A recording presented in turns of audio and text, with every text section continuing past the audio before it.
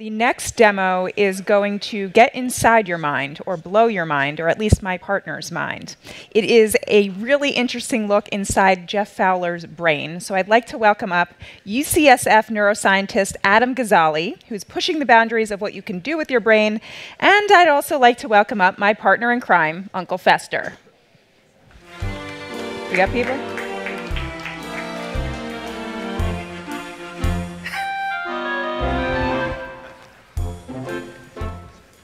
Hello, hello. All right, so Geoff, you're going to sit here. Okay. And I'm going to ask you, Yes. what have you done to my friend? Well, let's show you. Let's pull up some images, and I'll tell you a story about what we have here. So let's pull up the brain. Earlier last week, Geoff came into our lab. I'm a UCSF professor, and we put him in an MRI scanner, a 3T scanner. And what you're looking at here is a 3D reconstruction of Geoff's brain. It looks like it might have come out of a jar of formaldehyde. I could assure you that it didn't. It's still comfortably inside his head. And what you're really looking at is an MRI image, both the surface structure as well as the deep fibers underneath, which are colored in this golden fiber. We can actually bring up more of them. We can bring on other brain structures. And so here is a 3D reconstruction of Geoff's brain. But what we've now done, which is more exciting, and this is new technology that we're developing in my lab with several collaborations, is that Geoff's wearing a 64-channel wireless EEG cap that was custom made by a group called Cognionics for this new technology that we're developing. And what we can now do is use that MRI information with its high spatial resolution to guide our understanding of the electrical signals in the brain using EEG. So this was a collaboration with colleagues at UCSD, at the Swartz Center, where they've developed a lot of these algorithms. And then we work with NVIDIA to use GPU technology to get large computational jobs done as quickly as possible. So what I'll show you is we could pull up a couple of different pieces of data here. So what you're looking at here is several different things. Each of these different colors represent a different frequency. So this is basically live, real-time information. We got this down to around 0.2 of a second. We use the MRI to guide where the sources are localized with EEG to create a better predictive model of that. Each of these colors represent a different frequency of activity in Geoff's brain. Within these 200 milliseconds, we do the source localization, we do artifact correction, and we do this other process called multivariate Granger causality, which you can see as these streams of information flying between brain areas. And what we do is we look at synchrony between rhythms in different brain areas, and then the latency offset to create these computational models of how different brain areas are communicating with each other. So we take all of this information and we actually bring it into the Unity game engine where we do a lot of game development in my lab. You can see right here I'm just using a Xbox joystick. And then we can really manipulate this beautiful 3D structure. Geoff, and we're just going inside your brain right now. Fly on in. Do you feel it? Do you feel us in there? So there you go. So this is now within the brain structure. It's really this is just an Xbox controller? Yep, just a regular controller using the Unity game engine, just bringing all this 3D data, all the real-time temporal information that we're getting from the EEG, and then we could just essentially look around. We have several different versions of this. This one is on a nice big screen. We also have one that we do with the Oculus Rift, so you could fly through your own brain in virtual reality. It's quite a surreal experience. I encourage you to try that out. Can I fly through Geoff's brain? Yeah, we could pass it on to you. Geoff, I'm going inside your brain now. Well, what are you finding in there? Well, it's funny, not much. There's a lot of things happening. Yeah, no, I don't see anything in here, actually. And so what's going to be the use of all this info? What good is it going to be for someone like me or Geoff? Okay, well, you fly. I'll fill everyone in. So what you're looking at is really brand new. It's largely proof of concept. And we have several different goals in my lab now to see how we can use this to push in several different directions. The first is diagnostics. So what does it mean? So Geoff is playing a game now that was developed in our lab. And one of the main things we do is build custom designed video games to challenge people's information information processing abilities in different ways, use adaptivity of the game engine so that we're constantly challenging them right at their ability level, and then use feedback algorithms to make it fun and engaging and immersive. And we've shown that we can use these games to improve how people's brains operate, largely older adults, individuals over 60 years old.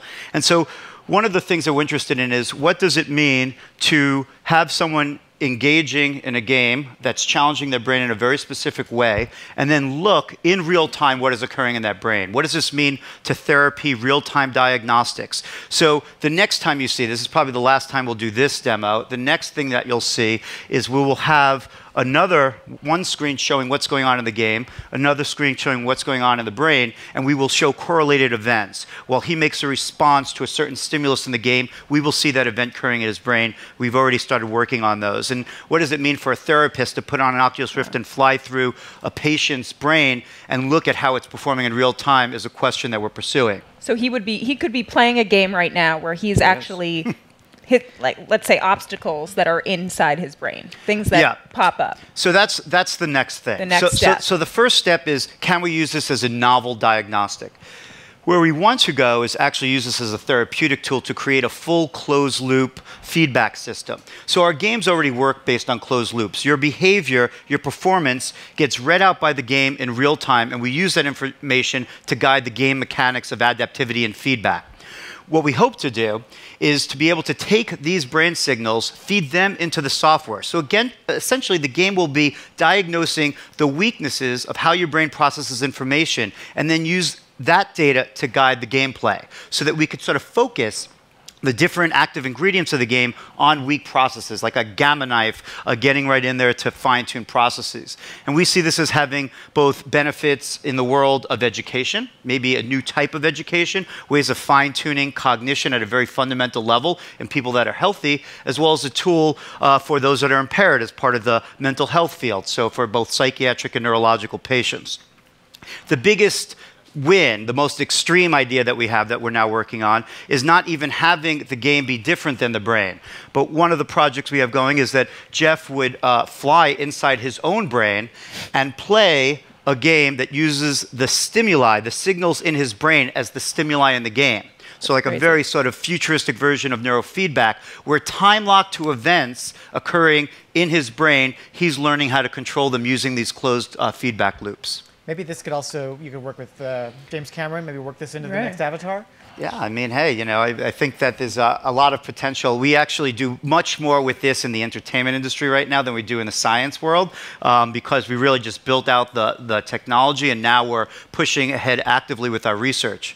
One other thing that we can do, and we've already started this project, is that we could use these signals to guide the stimulation parameters of electrical stimulation at the surface, both DC and AC current. So as I described to you, these are different rhythms of his brain. We might find that he has a deficiency of engaging midline frontal theta, low-frequency activity that we see in many of our older participants. Not that you're old there. Yeah, his looks good, right? His looks good. Okay. And we could use that data to guide a stimulator where we could stimulate the brain at 4 hertz frequency right at those key parts of the game to try to drive his engagement of that region and the networks that it's associated with. So what we see in the future are multiple closed loops guided off of both his performance and his neural data, guiding the gameplay as well as brain stimulation. And this might be something that you would use for someone that had a stroke or a lesion where they needed extra plasticity within a cortical region for their recovery. Could a surgeon use this? It's interesting that you say that. So again, so we have this new lab at UCSF that we just finished constructing called the Neuroscape Lab, which basically brings in cutting-edge technology like this that's often in game companies or multimedia labs, but right into a neuroscience, neurology, psychiatry clinic, and integrate how even consumer-facing technology can sort of be validated right alongside a lot of the companies that we have partnerships with to see if we can develop these out as scientific and medical tools. So while we have this, we do a lot of tours, and any of you are welcome to come by and take a look at it. And people at UCSF as well as those from the outside visit, and we just had a neurosurgeon visit and his jaw fell open. He does surgeries every single day. He's like, why would I operate on someone's tumor if the day before I didn't fly through their brain and understand it from a better three-dimensional perspective? You have to remember, they're largely looking at 2D images when they do this. Now, maybe this could even be used in the OR in some other version of it. But even right now, if we image someone's brain with a lesion and had a surgeon put on a VR goggles and then fly through, they'd get a different perspective of it. So I think it does have applications in that world as well. And right now, to create this cap, it's specially tailored to Jeff and different patients, right? Yeah, so this is Jeff's brain, and right now it's only working on someone's brain that's tailored to them. So it's a pretty big process. Right. Jeff, we've been doing this all week of the brain scanning, all the processing. We've actually worked with NVIDIA and their GPUs to even speed up. So even this, just the MRI part of this usually takes days to process. We've gotten that down to almost a half a day. So we look at this as a single day process now.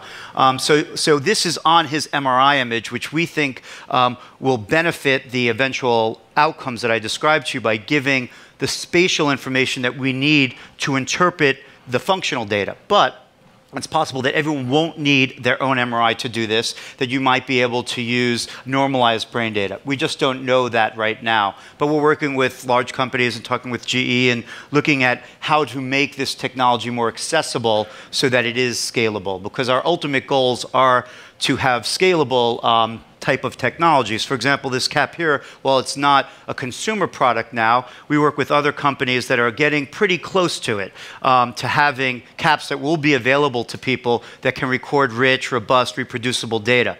I mean, we're just getting very close to that now, but there's still some pretty major hurdles to accomplish. Great. Well, I think, Jeff, you want to go take your cap off, or you want to keep it on? I want to keep it on. You want to keep it on?